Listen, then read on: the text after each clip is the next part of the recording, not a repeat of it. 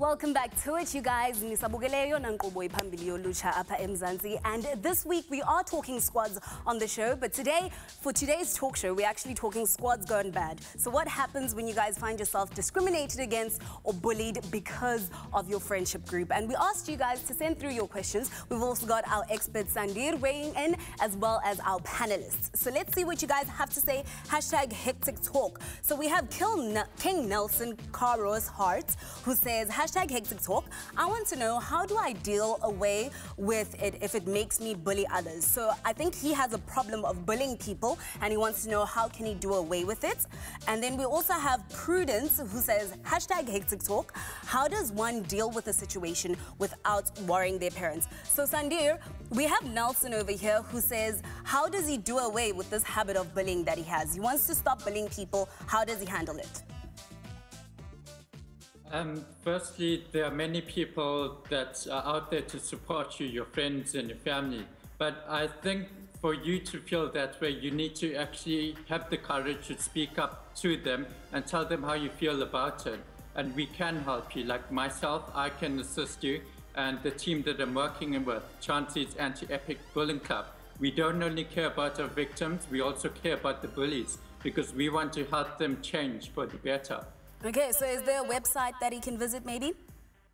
Yes, he can have a look at my Facebook page, The Unknown Journey, and there's a link up for my website.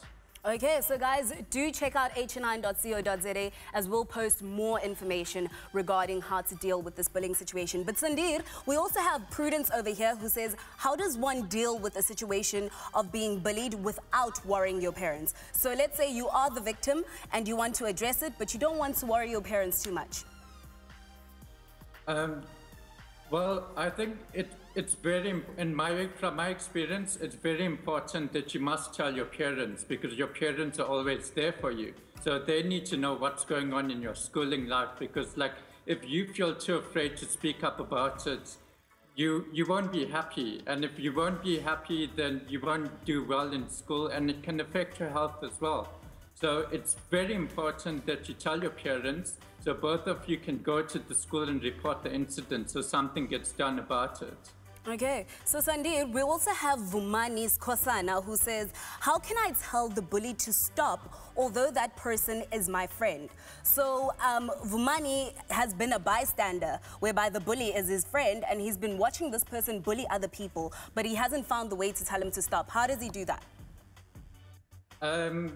I think speak to him one-on-one, tell him what he is doing. It isn't right because it's hurting other people, and just show him his mistake so he like doesn't bully others. Like show him like how other people feel when this happens to someone.